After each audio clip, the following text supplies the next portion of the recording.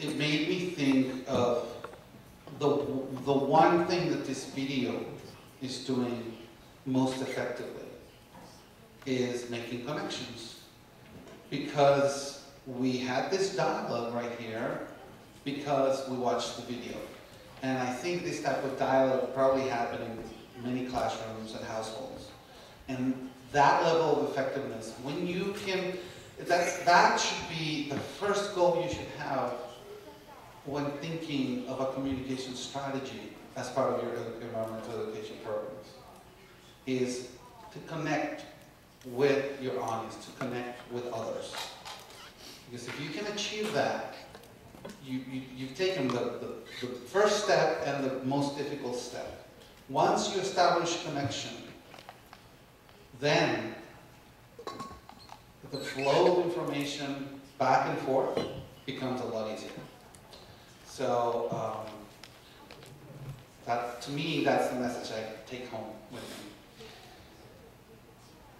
Is there anything else that anybody wants to share about this?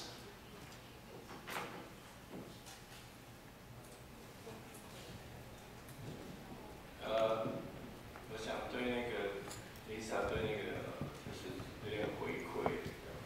我跟她一样，我觉得来这里就非常的有活力，因为我知道我不孤单。好，那这块其实也面对很多环境的议题，跟动物园一样，也有那个活体啊、白鲸啊、大型明星生物来这里。那我在馆内的态度是这样，其实我也不太喜欢把动物关在里面啊。这个糟糕，这个刚没有好赖。但是我觉得很重要的事情就是说哈，除了你不跟他们一样之外，其实我们应该可以慢慢改变整个组织的观念、想法、做法。可是我在这几年学到另外一个lesson， 就是我们要更有耐心，因为这么大的动物，这么大的怪物，要改变其实没那么容易。那我从迪士尼的电影《Beauty and Beast》，Beauty 在改变它的 Beast 的时候，它其实花了很多的时间。或许你就是那个 Beauty to the Apple，the Apple is the Beast maybe。所以我觉得我也是我们馆内的天生感。但是我觉得哈，我觉得这个一个人的力量，我一直在讲环境教育会引发的一个，我想讲一个简单的故事，就是一条蓝裙子的故事。我10年前就讲过故事。他说一个社区里面非常脏乱，有一天有一个小女生穿了一件很漂亮的迷你短裙蓝裙子，那她站在他们家门口，结果她妈妈看到她的时候就说：“我的女儿穿这么漂亮，我们应该把我的房子打扫干净。”她打扫干净之后，隔壁的那个看到她就说：“哇，我的邻居打扫那么干净，那我们也来打扫一下。”就这样，就过了不久的，整个社区就因为我的邻居打扫得很干净，所以我也不应该脏乱的这种方式来推动整个社区变得很干净。所以我觉得每一个教育工作者不用小看自己的力量，觉得这个是我一直觉得热情跟早上那个叶老师讲的那个叫心存善念啊，是台湾在这里是一个很重要去改变环境、改变人的一个很好的力量。你可以随时在台湾里面，我常跟我的外国朋友讲，如有困难 ，ask for help， 一定有一堆人来帮你。我觉得我们对环境教育的这种期望也应该是朝这个方式去做，不用，只是我是觉得要有一点耐心就是说，这其实世界上很多时候就是要这样，让我们有点耐心，有点包容，然后持续在做。我觉得，也许过了10年，过了20年，说不定 Apple 就是全世界最大的，或是或是海参馆就是全世界最大的海洋保育中心的这样一个vision，我觉得这样我们会很有希望。这样子，以上一个回馈，谢谢。Thank you. Thank you. And I want to conclude this this activity and move forward to the next thing we have so that you can go home safely by just reminding you that just like this video is basically saying that that each of us can do something wherever we are, as consumers, as citizens, or even in the companies we work, even if we work for the companies that produce the products that are part of the problem.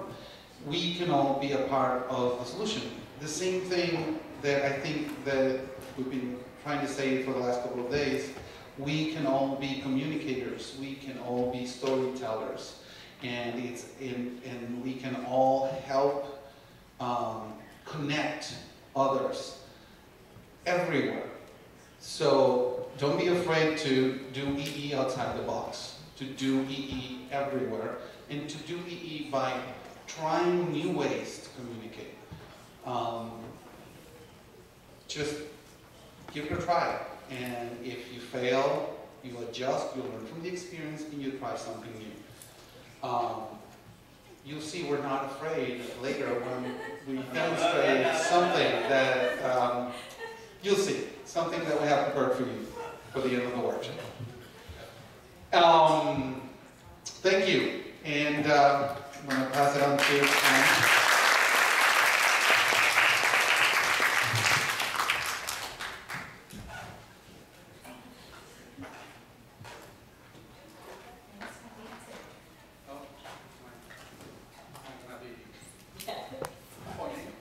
Okay guys, this is our last activity of the day.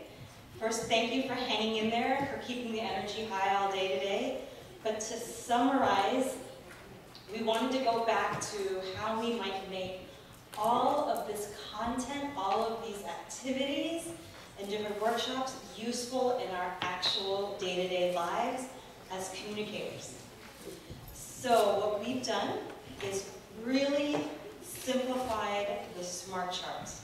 So we heard a little bit of feedback from you all yesterday and today that the SMART chart is really designed for organizations that have a specific project that they're working on now and helping them move that project forward. And so what we have here is just what are the simple basic steps that you can take when you think about a communication challenge you might have. And I'm going to present this here, just the outline. And in the next couple of days, someone from the team, Pepe probably, will type it up and share it with Cindy to share with all of you on your website so that you can continue to work on your communication plan. So even if you don't have a project, a specific environmental project now, the framework is still exactly the same, okay? So I'm just going to show the framework and then give an example from one of the online courses that we taught earlier this year and explaining a little bit from one of the communication challenges that we had, okay? Questions? Okay, we're going to dive right in. The first step, so this is SMART Chart Simplified. SMART Chart 4.0, Redux. Step 1, describe a communication challenge that you have in your work or life in general. It could be any challenge. If you're going to talk to someone in your family next week, talk to your boss tomorrow to ask for vacation because of the typhoon, whatever you think that, whatever communication challenge you might have coming up soon, just think about that, maybe jot it down, what challenge you might have coming up in the next couple of days. Step 2, describe the desired outcome. So if you want to ask your boss for the day off on Friday, my desired outcome would be to get the day off on Friday. That would be my desired outcome. So really simple. Just think about what's the problem you're trying to address, what's the desired outcome, and then 3, describe your audience. So if we stick to the example of asking for the day off, your audience would be your boss, right?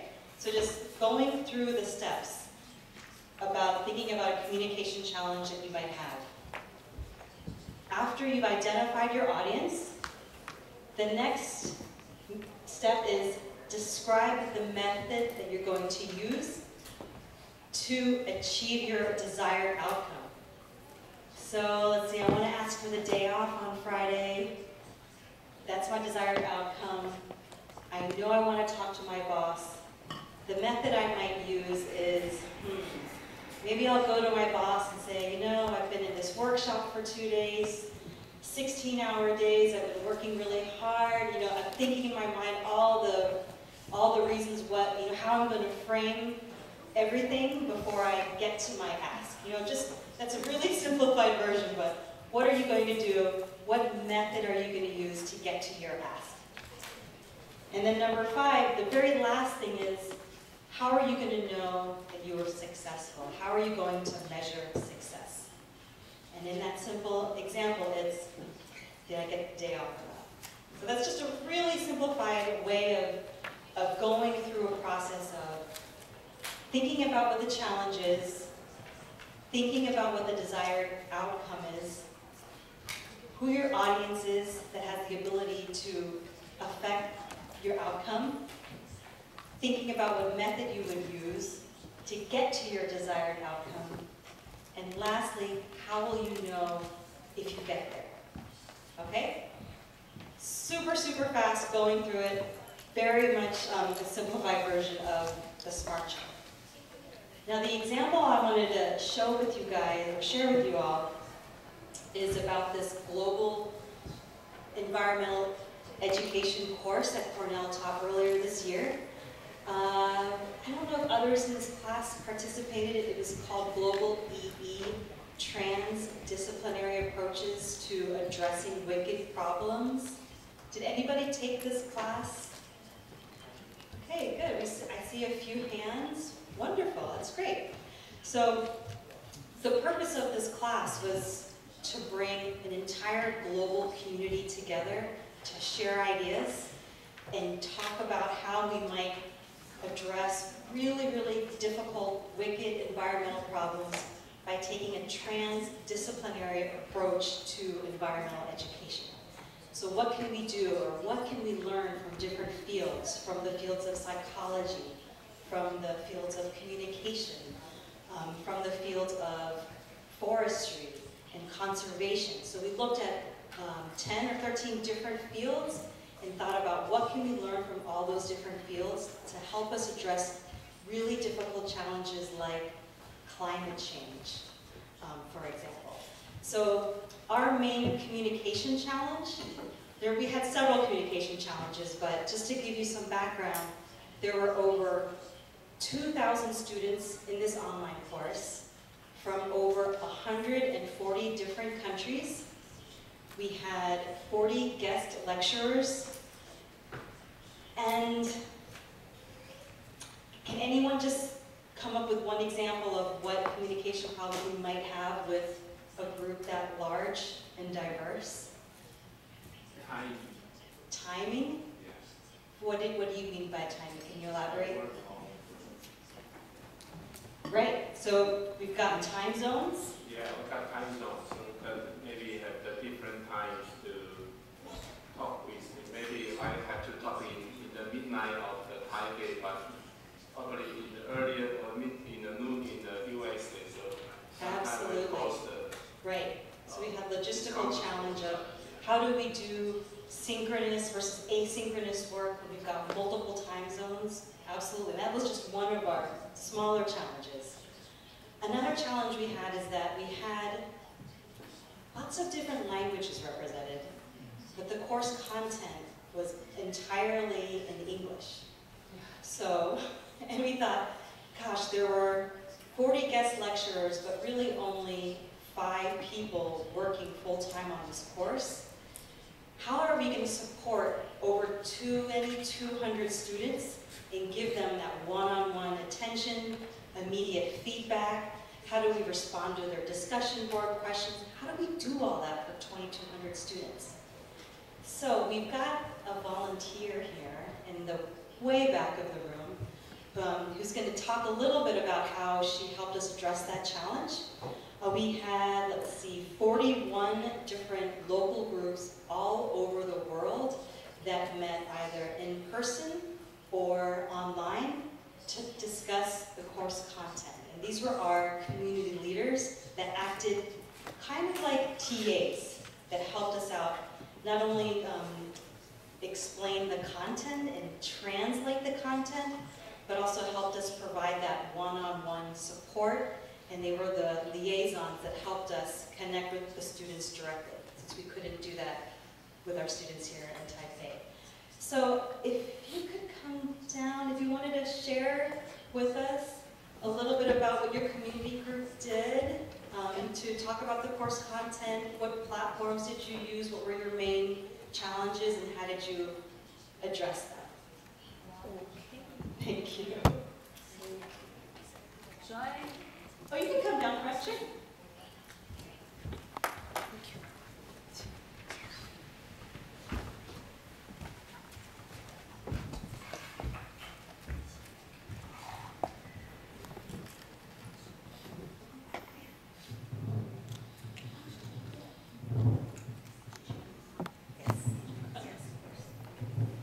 各位伙伴好，那我是玉琪，目前是在台师大环教所做气候变迁教育方面的博士后研究。那我很高兴在去年在美国做博士后的时候，有机会参加 NAE 还有 Cornell 的那个 Capacity 计划里面的全球线上课程。那在台湾呢，总共有2个团体，一个是双语团队，就是由我来协助；那另外一个是 Local Community， 在台师大这个地方是由仙语来协助大家学习。那这个课程呢，在我这个社群里面，它主要的特色是，所有在环境教育或者是自然资源管理领域的华人，包括中国的伙伴、香港的伙伴、澳门的伙伴，还有台湾的伙伴，我们有机会可以聚在一起。然后呢，再来就是因为每个地方的那个环境议题是不一样的，然后政治体制。还有他们的那个民间社会的特性也不一样，所以我们有机会去分享，在中国的哪一个省大概发生了什么样的问题？那他现在在做什么样的事情？那香港是什么样的问题？台湾是什么样的问题？那我觉得这个平台最棒的地方是可以暂时打破那个政治的划分，然后呢，让大家可以就环境的问题、大家的关怀来做一个讨论。那第一个刚刚提到那个 challenge 的部分啊，挑战的部分，我觉得主要当然时间是个问题。虽然好像看起来，中国跟台湾、澳门、香港没有什么时差，但是有些伙伴其实在美国或在西班牙读博士学位，所以我们光是还有或者是有些人工作得很晚，所以光要调那个时间就很花力气。然后再来就是语言，我们中文没有问题，英文也没有问题，因为大家好像读那些英文都还 OK， 那英文是算是简单的。但我们有个问题，就是所有的 material 都来自非亚洲地区，所以当我们在学那些概念的时候，我们都会觉得说如果有一些华人世界的案例，亚洲地区的案例可能是会不错的。所以第一个是那个时间上的挑战，那第二个就是那个 material 上面，我们觉得那个多样性的部分，希望说能读到一些台湾或者是亚洲那边的东西。那个所以刚刚提到那个 audience， 就是刚刚就是有稍微讲一下 audience， 就是关心环境问题的教育者或者是自然资源领域的工作者。那我怎么去解决这个问题呢？大概就是本来那个目标，这个 community 的 outcome 是希望大家可以做 case study。然后呢，可以得到那个 certificate，the basic certificate。Yeah，that's the outcome。所以，我们的做法就是，因为我们 material 很多，读物非常的多，所以我们会先去我们会互相教，就先去读那个他要我们写的那个作业到底是什么，然后我们再回头去读那些教材，然后我们也会互相分享说，有些教材是不错的，那有些教材好像对我们自己的那个情境下的社会的那个议题是不重要的，我们就会先跳过，因为有些人在工作，有些人在做研究，我们没有那么多的时间，所以我们会互相告诉对方，哪一个是值得读的，然后读什么。然后再来就是说，在 case study 的部分，我觉得这个比较难，是因为每个地方的环境议题不一样，所以我们很难找到一个共通的 case study， 所以这一块是不成功的，还没有办法很成功，所以我们没有办法鼓励任何一个参与者拿到那个 expert certificate. We cannot do that, too difficult. 所以这个是比较大，这也是其中一个挑战。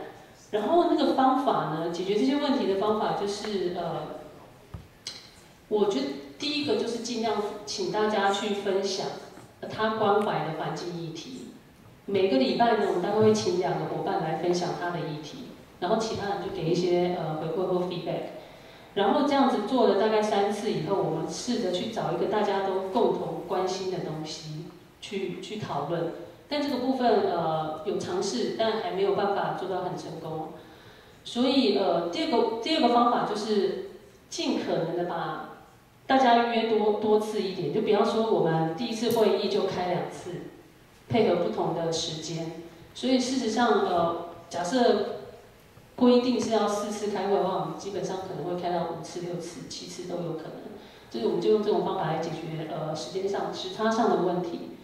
那至于我们怎么去评估说我们这个 community 是不是 successful 或者是做得不够好，我觉得从 outcome 来看，至少每个人都奋力的读了那个 material， 然后回答那个 homework， 然后拿到那个 certificate， 这算成功。然后第2个成功的指标是这个 Facebook 还在，那大家也会时不时的丢一些他们国内有趣的环境教育的议题资讯，或者是教材，或者是 conference。跟大家分享，那也会互相邀请彼此去大家的那个 conference。有一个有趣的挑战，我刚忘了说，就是那个中国不能用 Facebook，they cannot use Facebook。Yeah, so there will be some technical problems. So 以这个部分我们他们可能要翻墙，那要不然就是我们要另外再找那个社会 social media 去解决这个问题。好，That's all. Thank you so much.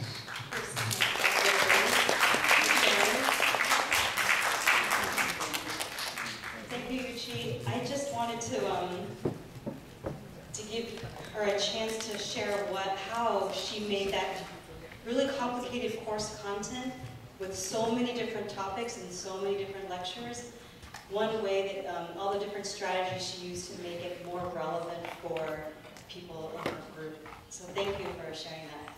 I'm guessing that the energy is getting kind of low, that we need to move on. So again, we'll let you guys know that we're going to share this framework with you. Please continue to work on your communication messages. And this example with the course is that we're finding communication challenges in our everyday experiences, in our work, in school. It translates, we can transfer this knowledge in other areas of our lives because we're constantly communicating with people every day. And I think I'm going to end there. But thank you, Yuchi, for sharing that experience. Are we going to do one more final example of an innovative strategy for motivating people to take environmental action? And this example uses music and dance. And so Ian is going to lead us with Eliza and Pepe and myself. And here you go. No, keep going. Okay. So, I think what we're going to do is we're going to actually, if you guys don't mind joining me on stage up here, everybody's going to have to get up out of their seats and come over here. You don't need to bring your notebooks. Don't be too excited now.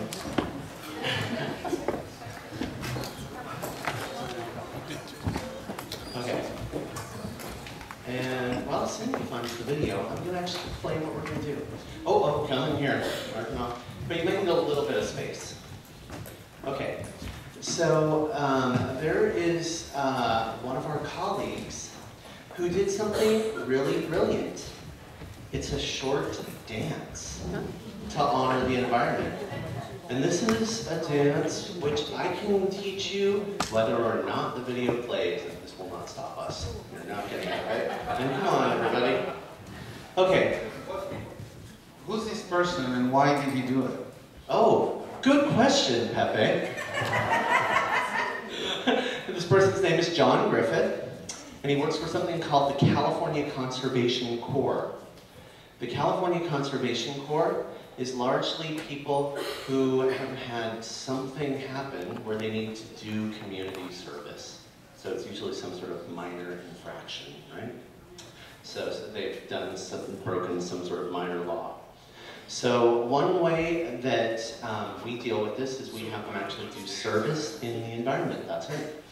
And so he managed to actually reach out to this group and start them loving the environment by connecting with them through dance. So he managed to get this dance so popular that you'll see the examples he has are from Romania, they're from Washington, D.C. He was asked to do it with, I think he met the president, isn't that right? Oh yeah, Michelle Obama, who's famous for dancing, Michelle Obama. So now we will join the ranks. However, there is one problem. This dance is supposed to be done outside, so that means all of you will need to go back to your sites and after the typhoon, when it's beautiful weather, or slightly rainy, and do this dance outside and add your video. Yes. Oh yeah, with a group of people, of course. Okay, so I think it's probably easier if I explain because there's translation involved. Okay, so there are three main parts to this dance. The first is the bear, okay? So imagine a bear, right, rubbing his back, scratching his back, okay, and it goes like this. 1, 2, 3. 1, 2, 3. 1, 2, 3. 1, 2, 3. Beautiful! Oh my god, they're great, right? Okay, awesome, that's it. The next is the vulture. The vulture is like the condor. It's a turkey vulture. So you do turkey vulture, turkey vulture, turkey vulture, turkey vulture, turkey vulture. Beautiful, that's it. The next part is ground squirrel, which is one of my favorite animals. So the ground squirrel is ground squirrel, ground squirrel, ground squirrel, ground squirrel, ground squirrel, ground squirrel, ground squirrel, ground squirrel, ground squirrel. That's it. You've just done all the parts. Then after that, it's freestyle. Okay. Whatever you want to do. Whatever you want to do. Okay, that's it. Okay. So are we ready? So I'll let you watch the video with him explaining it so you can see some of the different groups that are doing it. And then there's an opportunity for all of us to dance it together. Okay? 4 parts. So the first part is the black bear. So just imagine a black bear scratching his back against a tree or something, and so it'd be going like this again, it'd be going So 1, 2, 1, 2, 3, 1, 2, 1, 2, 3, 1, 2. That's the black bear. Okay.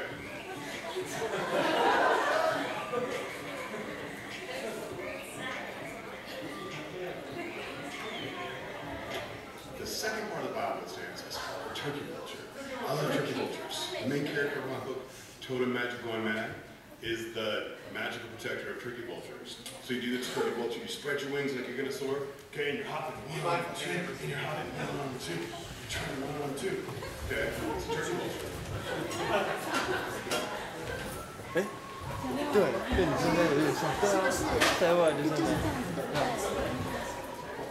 Third part of the Bible dance is the ground squirrel. So you're going. Okay, ground squirrel doesn't use little arms like this, but we just added that in. So that's the ground squirrel. Okay?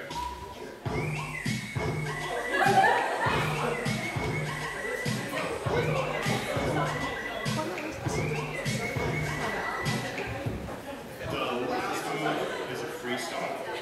Okay? So you can do whatever you want. I just like to.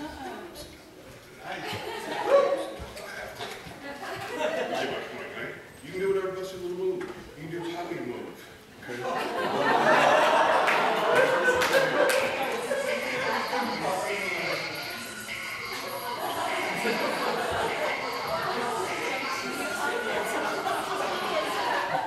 There's no good or bad dancing when it comes to the Bible's dance.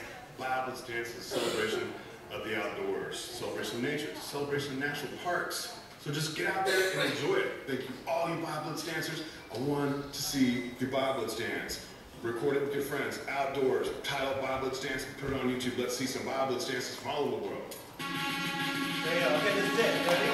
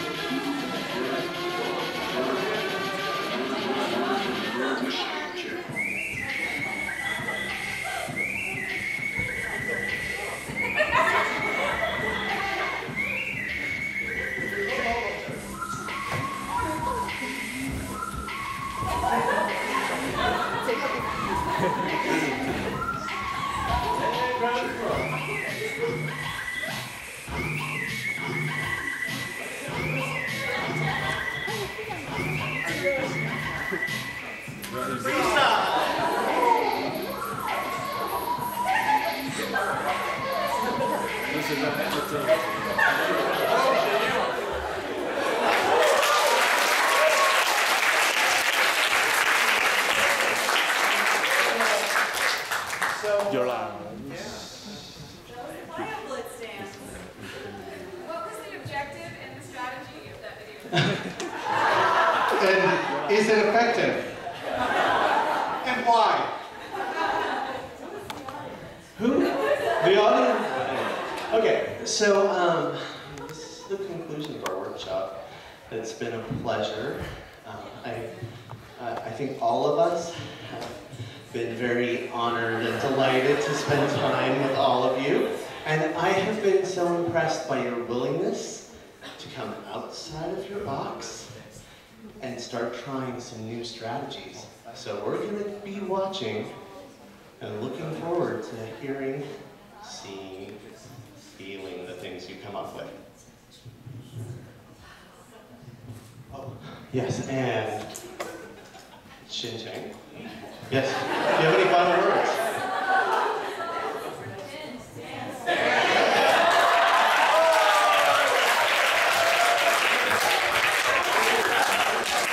I'm not supposed to do this.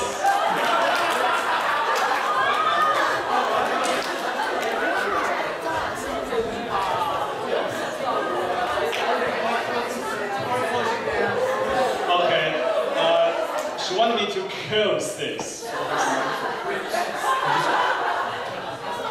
Where everybody can dance. 我手上拿了麦克风哈，这个我想这样啊，这个我跟各位简单的说一下，其实刚我在下面有跳啊，这个我头上有尾的啊，没看到。我们还有机会练习，我跟各位